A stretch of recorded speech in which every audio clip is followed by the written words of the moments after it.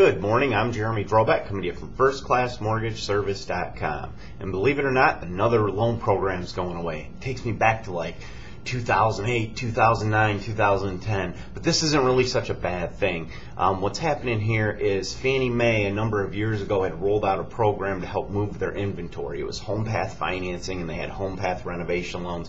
We did, a handful of those here and there. And Fannie Mae is now saying that hey, things are getting better, which is a good thing for the market, and they're eliminating the program effective October 6th. So the gist of it is, if you have a buyer out there looking to purchase a Fannie Mae foreclosure and obtain Homepath financing on it, or Homepath renovation loan, they need to have a fully executed contract by October 6th. And then there's going to be a close by date, but it's going to be out in like January or February. They're not sure yet. But there's lots of options out there still if people don't slip in before the October 6th deadline.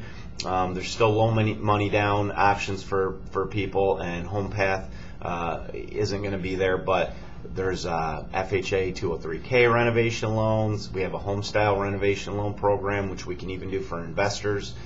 So there's still lots of options out there. I think the biggest group of people this will affect are they had a niche there for investors where they could do as little as 10% down. So that's gonna be eliminated, and so investors are gonna have, the only option will be 20%. So, but it's not the end of the world.